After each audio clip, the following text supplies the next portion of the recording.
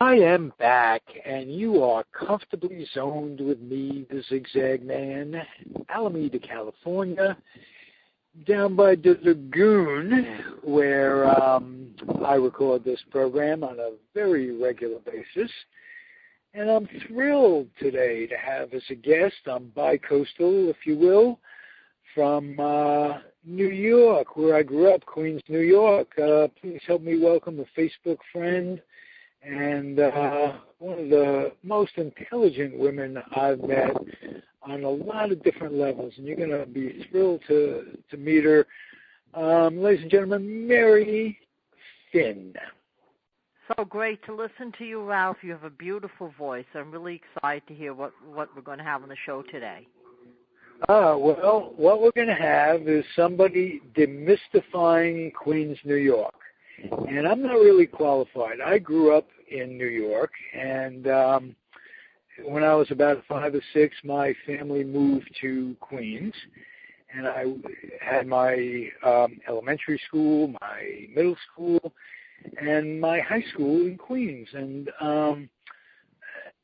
which was terrific. I loved growing up in New York, and I cherish my childhood memories on a lot of different levels. But my big regret, and it really isn't a regret because one can't live their lives in two different places, and my quest to be bi-coastal goes on to these days.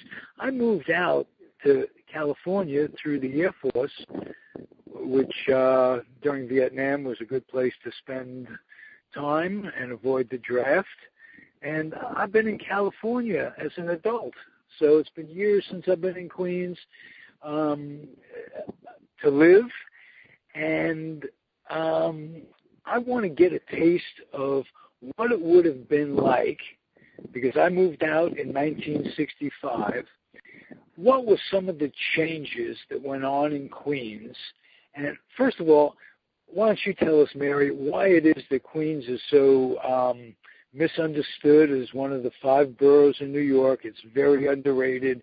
Give me a little history of Queens, and you lived there all your life. What do you think of it? And, what do you look back on? Well, Queens actually is a very misunderstood borough. I think because it doesn't have a lot of the cachet of Manhattan or Brooklyn. It's always been known as one of the more sleepy, one of the more conservative boroughs. Also, what we have as Queens today is actually a shadow of the original borough of Queens, because before they created the unified city of New York at the end of the 19th century, all of what is today's Nassau County was considered the eastern part of Queens. And then they split off about an argument about creating the 5 boroughs that we have today, and the part that is now Nassau County refused to have anything to do with New York City and became Nassau County. So Queens is actually very old, goes back to colonial days, is just as old as Manhattan. So there's been a lot of changes in Queens, but it's something that a lot of people don't know too much about. I think the one thing that you see a lot of in Queens is you see the stereotype of Archie Bunker, from All in the Family. It's a very interesting borough, but people have strange ideas about it. Okay, did Queens play any part in the Revolutionary War? Yes, Queens played a part in the Revolutionary War. So did Brooklyn. A lot of the Revolutionary War battles were fought along the Terminal Moraine, which is the middle of Long Island. It's the high part. It's the high part of Long Island. It's a ridge that goes down the middle of Long Island, and it's where the glaciers basically stopped thousands of years ago, and that's what created a high land. So yes, there are parts of Revolutionary Wars that were in Queens and in Long Island, and in Brooklyn.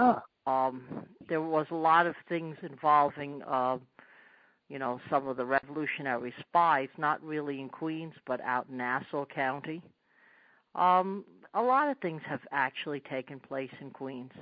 There was a lot of farms in Queens in the old days. Some parts golf courses, I know. Ancient. Jackson.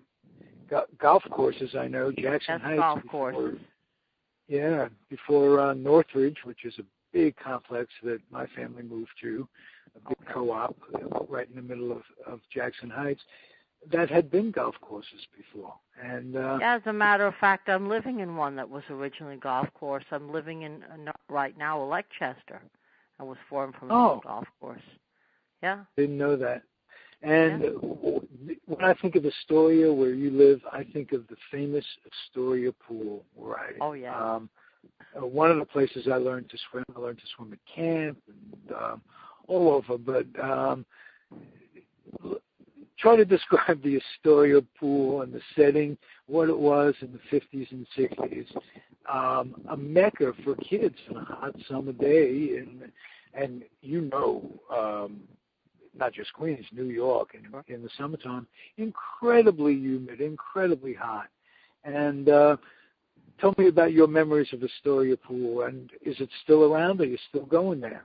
I never really went too often to the pool, but I actually grew up on 23rd Street, which is only a couple of blocks from the pool, and I also, when I moved out into my first apartment on 18th Street, that was not far away the other way. The pool is huge.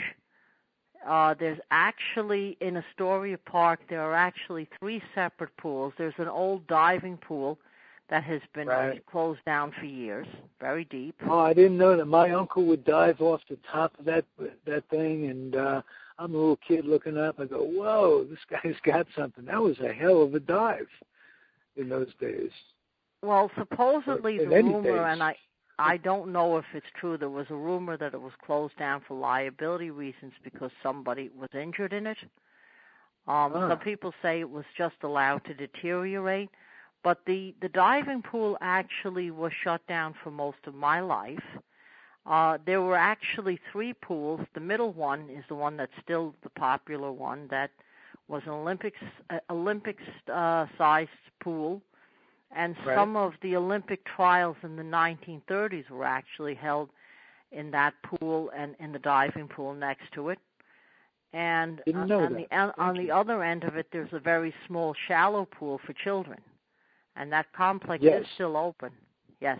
Yes, and I remember you got a little locker key, and you put it around your wrist with a like a little rubber band thing to go around your wrist, and you had showers. You take the shower before you got in, and hundreds and hundreds of kids on a summer day at Astoria Pool. And I miss those days. I miss those days a lot. Did you become a Mets fan? Were you a baseball fan? Queens is famous for baseball. I liked the Mets. I used to go to see the Mets a lot when I was in my 20s.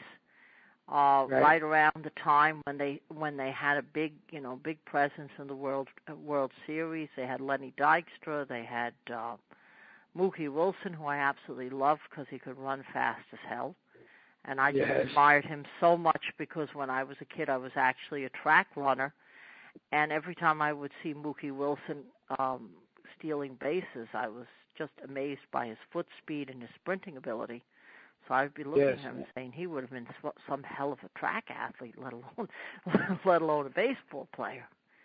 Right. And when you think about it, the Mets in those days, I think you're talking about 86, right around there, were the deepest baseball team probably that I ever saw. Mookie Wilson, Lenny Dykstra, Strawberry, Hojo.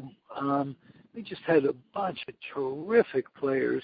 And Mookie has always been the class of the organization. He's the old school guy that they bring to spring training, and they really play up. I'm not impressed with the current ownership of the Mets and the Wilpon Ponzi scandals and all that. And Madoff and the like. Right, horrible stuff. Jews stealing from Jews. They ripped off Sandy Koufax.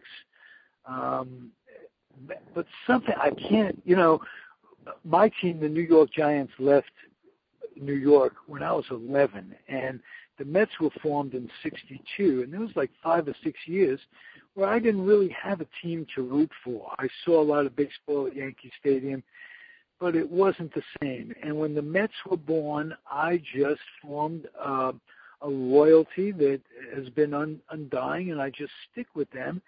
It's difficult. I mean, over the years, it's been very difficult. What do you know about the scandal that went on?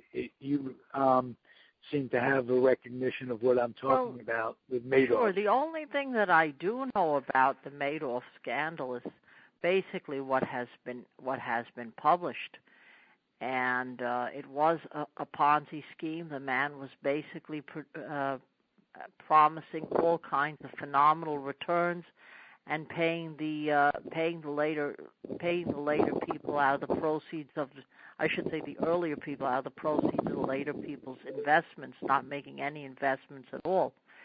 And I do know that there was some involvement with Wilpons, because they were one of the investors that was involved in major involvement with him. But I really don't know too much about what they did. I mean, so many people were absolutely destroyed by Madoff.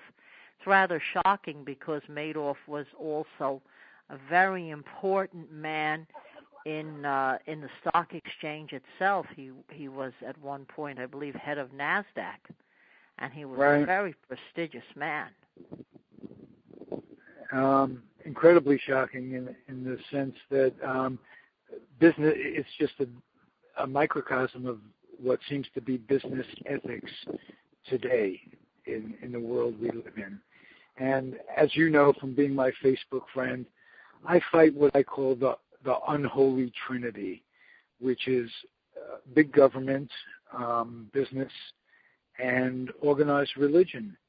And you and I go back and forth on an awful lot of things. I'm highly critical of the Catholic Church, and I always look for an excuse to clarify that it isn't the people, it isn't the worshipers that I'm critical of.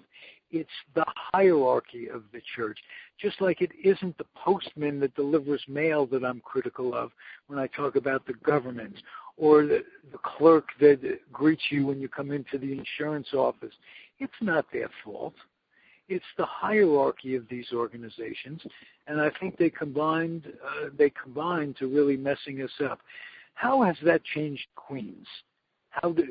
If we could use that as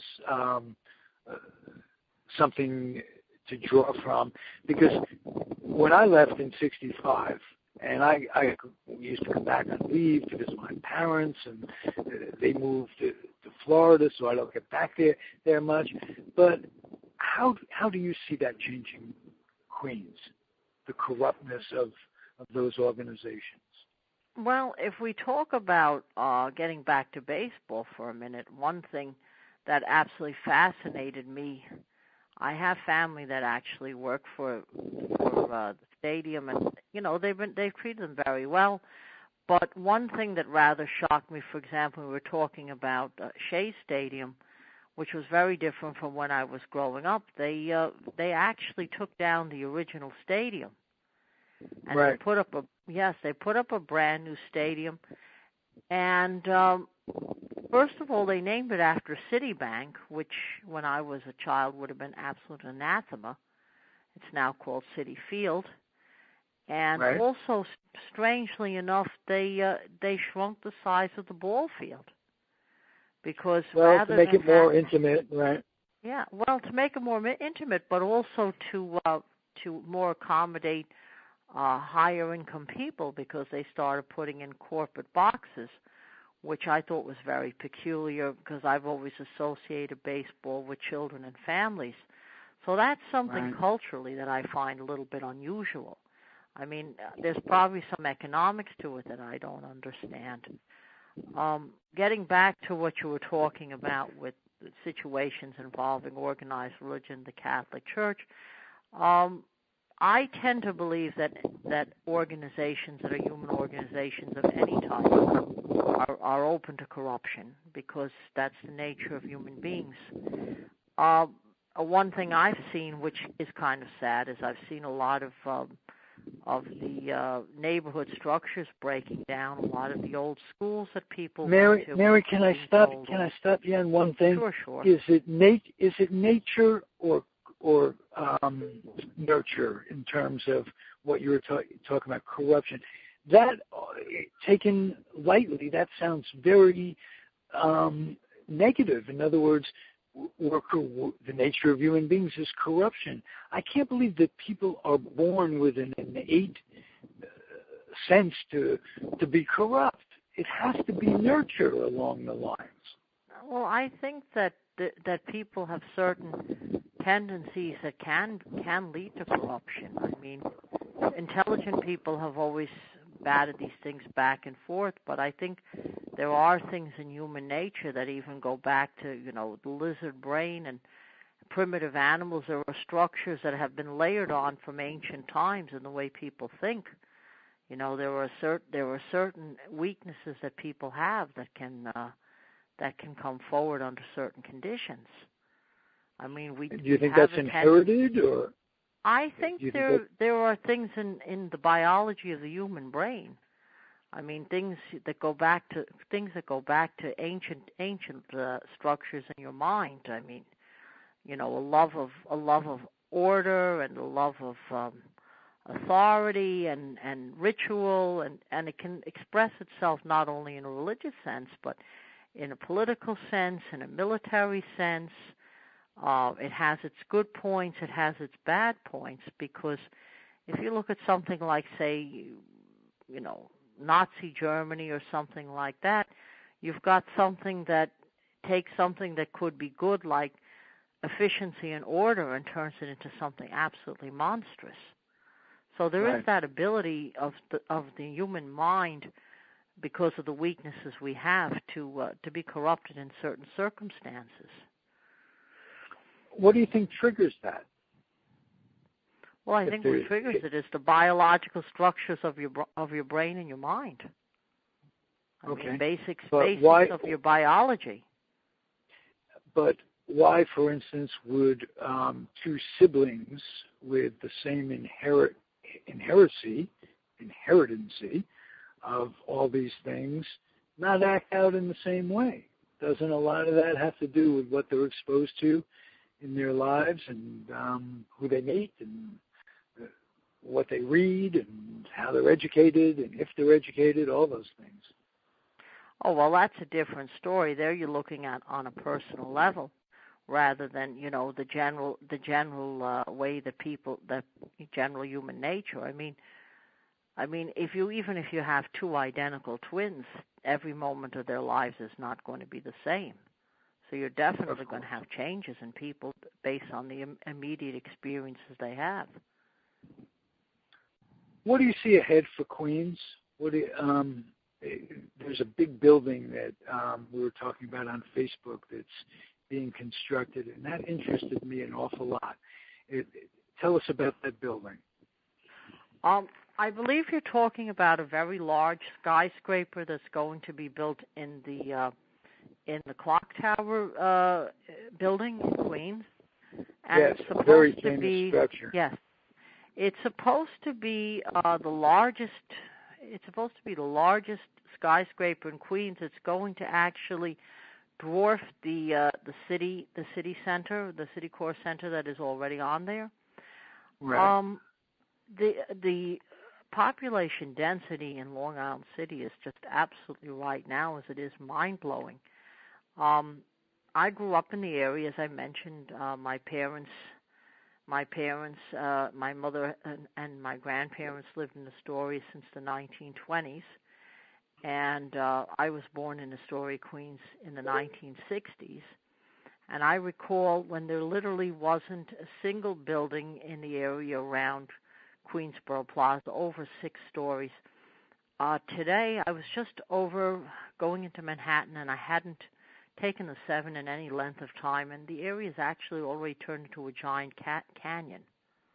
I mean, Really? literally, yes, it is like looking at something. It's like looking at something like Fritz Lang's Metropolis. It's the image that went into my mind.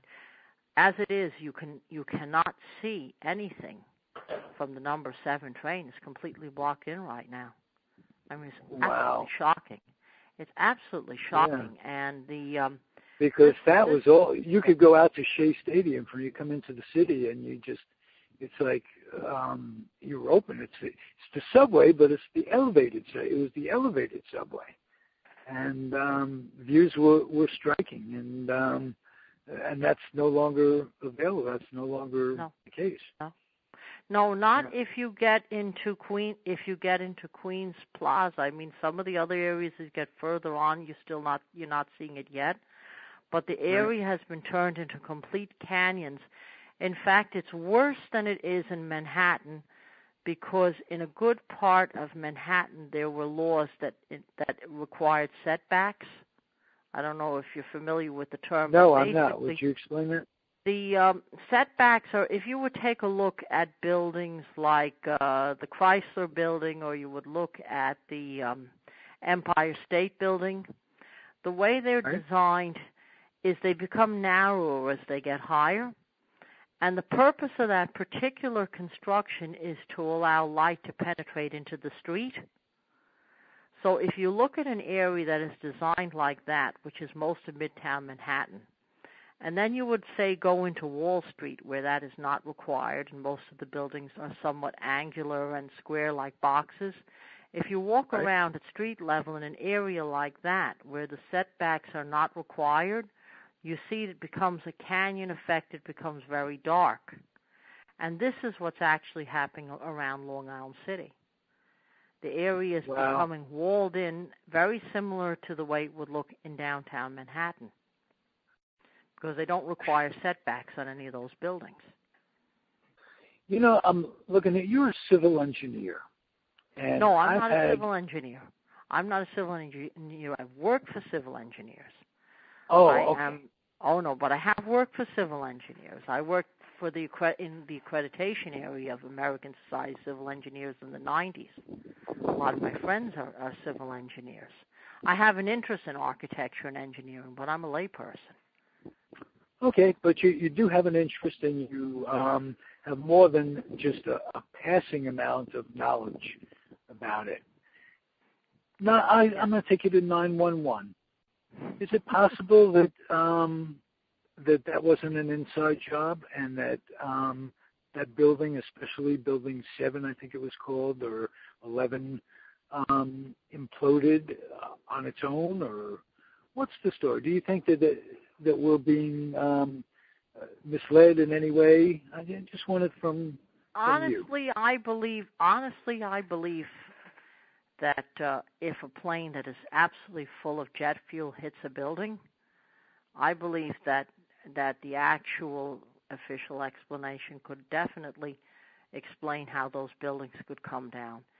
The reason being that when they built those particular buildings, they were designed to use a type of fireproofing that was a spray on asbestos. And it was supposed to be something that would protect the building. It was the fire rating of the building included the expectation that the entire building would use this material. But as you know, it's an extreme carcinogen. So at one point, they removed this particular spray on asbestos, and the building was only partially fireproofed. So they wound up with the worst of both worlds. They wound up with asbestos on part of the building that could blow all over the city.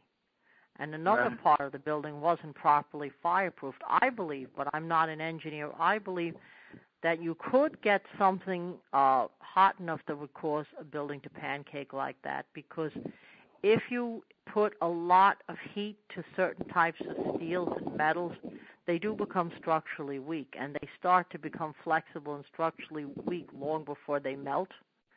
And you could have things that would snap and would break. But I'm a non-engineer. I wouldn't know. But based on the little I know about science, it's possible for something like that to come down the way it did, because it had a very strange construction that involved a use of a central column support instead of distributed columns like you would see in an older building like the Empire State Building or something like that. We have a lot of different columns taking part of the load. I mean, they basically built these things to create a lot of rentable space, and they have certain Achilles heels because of that. You know, a lot of air to fan a fire, and not a lot of interior structures to bear the load. When one thing goes, the whole thing goes. But I'm not an engineer. This is just what I've seen from studying some of the books about it and the design, and and reading about skyscraper design in New York, because there's a few different ways of doing a skyscraper, and there seems to be some vulnerabilities there. And realistically speaking, if you were to build a building like that, you would probably want it to come down in such a way that it would come straight down and would not tilt over and take out half the city. So there is that aspect of something, falling down instead of sideways if you're talking about something that's 110 stories high. Good point. Very good point. It could have been a lot worse from that standpoint. Do you think if the planes came in lower, they might have tilted the building? I mean, No, because of the way the building is designed. Because it's going to go because of the way down. Because the way the building was designed, according to what I've read, I'm not a structural engineer, but basically the way that the building was designed was they have a thin curtain wall on the outside of the building, and a lot of the weight of the building is distributed through the floor supports, and it's attached to the central column. So it's kind of like a chandelier. It's kind of like a chandelier where if you cut something off, the crystals would fall. So it's kind of like that. It's kind of like that kind of design. So when you cut it in the right place, the whole thing is going to pancake. At least from what I've read about it. Tell me about how the instance brought the city together. From what brought the city together? The 911 instance. 911. Yeah, that was a very, very brutal experience, 9/11. It was a very, very shocking thing to go through. I remember on 9/11 myself, I was working, I was between jobs actually, and I had just decided to go down to West Street, which is where they used to have the old Board of Elections in New York. And I was getting a job that day to work the primary.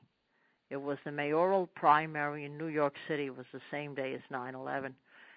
And while I was waiting for my assignment, I had actually just decided to go to a place in Maspeth.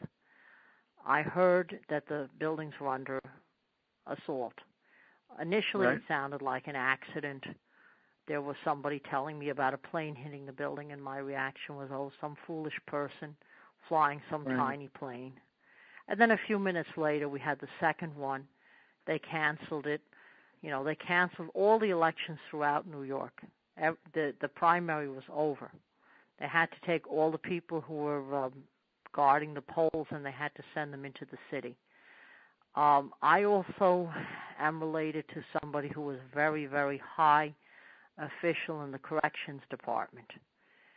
And it was a very challenging time after 9/11, just to even find, trying to find remains of people.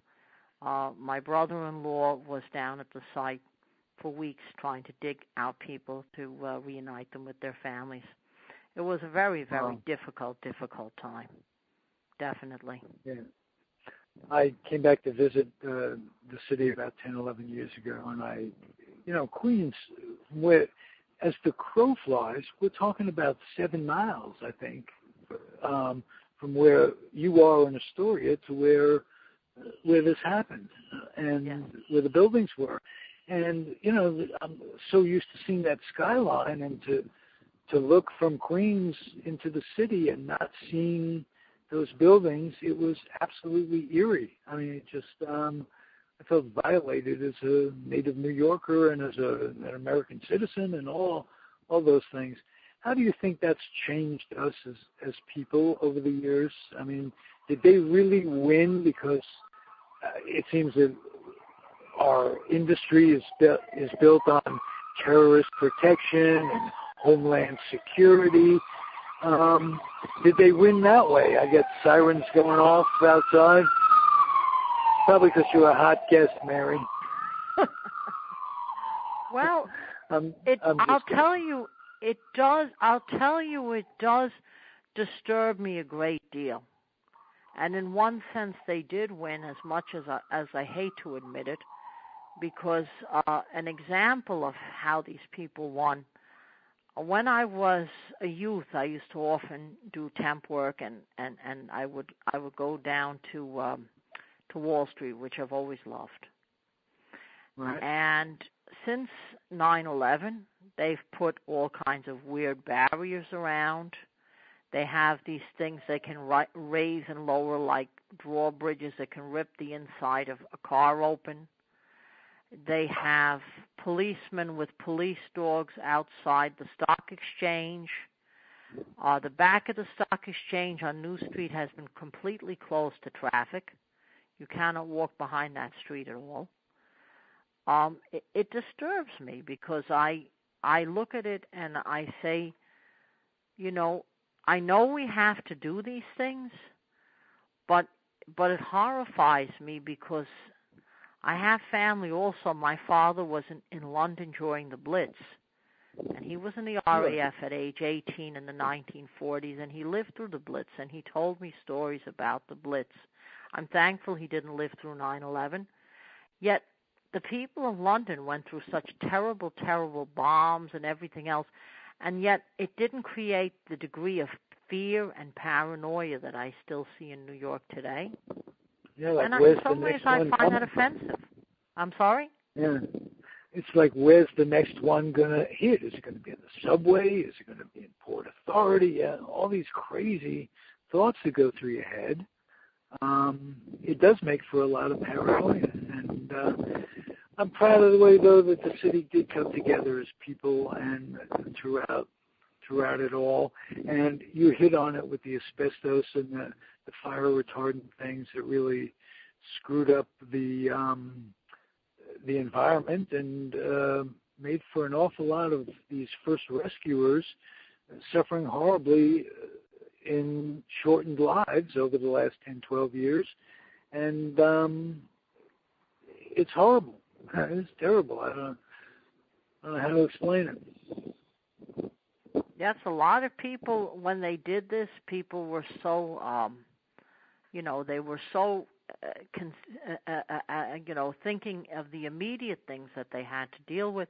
I heard stories about people not being given respirators, and one of the big politicians, what's her name, Whitman or whatever, she was in charge of the 9/11 aftermath to clean it up, and right. there was downplaying the need to use respirators, and I understand that a lot of these people have died of various lung-related diseases. It was just a very brutal experience. Right now I live in an area called Electchester, I moved from Astoria, Queens, and Electchester was actually founded by IBEW Local 3, the International Brotherhood of Electrical Workers, Local 3, and they lost over a dozen electrical workers from that union alone, the youngest one being 17 and the oldest one being in his 50s. And one of the workers, at least one of the workers, died a full year after 9/11 because of exposure and damage that was done to his body as a result of being down there that day. Some of the people that also survived got lungs full of all kinds of terrible things, and they passed away later. Very, very difficult situation. Did you hear any rumors before 9/11 that it was coming, or was there any talk on the street or any warnings or anything that you picked up on that you could, looking back, you can say, No, not for me. They say that, the intelligence community and so forth may have known things, But as an ordinary person, it was a bolt from the blue. I mean, I can't even tell you how shocking it was, because the day before it happened, I was at the beach. I was at Jones Beach. It was a beautiful day. And I said, oh, my God, it's gorgeous. I would like to come back here tomorrow, but I have to go and see if I can get some kind of work in West Street. And I was going in that day to Board of Elections, which, by the way, I came out later, and you could see the burning towers from Vernon and Jackson Boulevard, which was right across from West Street. And that was one of the things I did witness coming out. But going in there that day, the sky was cobalt blue. There wasn't a cloud in the sky. It was just absolutely magnificent. And it was one of the most beautiful days I have ever seen in New York. Ironically, they say that helped them kill all those people because they could see the building so well to hit them. But I can't even tell you that the weather that day and how magnificent it was, and then what happened later, was just absolutely phenomenal. I mean, all of the transportation in the city shut down. I mean, I remember getting out of Board of Elections, and I knew that there was not going to be any way for some of the people from Manhattan to get back into Manhattan because the subways, buses, and everything were closed. And I remember telling one person, I said, you have 15 minutes to run across the 59th Street Bridge before everybody gets out of their shock and realizes that's the only way out. And I said, you must go across the 59th Street Bridge as fast as you can while the people are still in shock so you can get into Manhattan before they figure it out that crossway is the only way across, and you have to make it across before the people start coming the opposite way. And I literally told someone who was trapped to run as fast as she could up the pedestrian crosswalk so she could make it from one side to the other before the people could figure it out. I mean, it was just unbelievable. Just unbelievable. Yeah. Good thinking under pressure, Mary. I mean, listen, you've been terrific. Let's make this ongoing, and you'll come back again, and we'll talk about stuff as life unfolds, I hope. Well, I hope that I've been a good guest, and I hope that people will really absolutely enjoy your podcast. Oh, this is informative and gives me the spirit that I've been looking for from New York. I'm trying to be bi-coastal. I'm trying to live on both coasts if I possibly can, and it's a good goal because I miss the New York spirit an awful lot. Oh, you have to come back. You'll have a ball. Well, my plans are Florida because I'm kind of a hothouse plant, and I don't know if I could live 4 seasons in New York. It's been in the 60s out here for the last couple of weeks in Northern California. It's been kind of overcast, but it's in the 60s, and it bothers me that the sun isn't shining all the time. So, but the one thing about the beautiful 4 seasons, though, is the splendid changes in the trees and the colors. I do miss that, for sure. Absolutely. Mary, October is the best month. Yeah, oh, absolutely that. Or April. I mean, and ironically, where I live in Northern California, it's either a spring day or a fall day most every day. We don't have much summer, and we certainly don't have much winter. But, yes, October in New York. The only thing, you knew winter was coming, and winters could be brutal. You had a brutal one last year, my friend Mert was telling me. Oh, yeah, we had this last winter. We had several major blizzards. We had several major blizzards, and we also had the strange experience. There were blizzards in upstate New York. There was a 6-foot blizzard in Buffalo, and we had the strange experience of sending people from New York City all the way up to Buffalo to help them dig out, only to have a similar, not 6 feet, but a couple of feet in New York a few days later, and they had to roll them all back and get people from Buffalo to help us. I mean, the city had foot plus snow all over the place this year. Unbelievable. Right.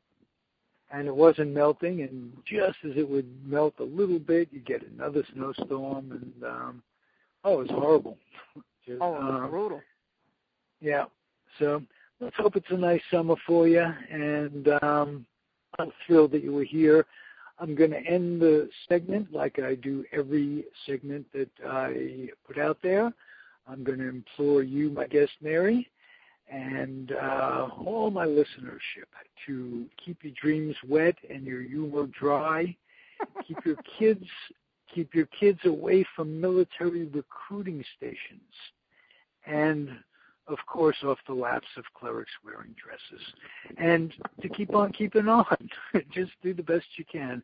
And loved having you, Mary. Thanks for being my Facebook friend. Thanks for coming up and always having the devil's advocate for me when I get off on a tangent on Facebook. It's the best way to go. You are incredibly, you might think if people saw our conversations, I say, well, these are two argumentative people. No, we have opinions. We're not opinionated. We don't we don't get insulted when the other person shows an opinion. We just have opinions, and that's the way New Yorkers are. They express those opinions, and I find it terrific being your friend. So I'm going to say goodbye to everybody, and hope you'll return soon. Sounds great. Take care. All right. Be well, Mayor. Bye-bye.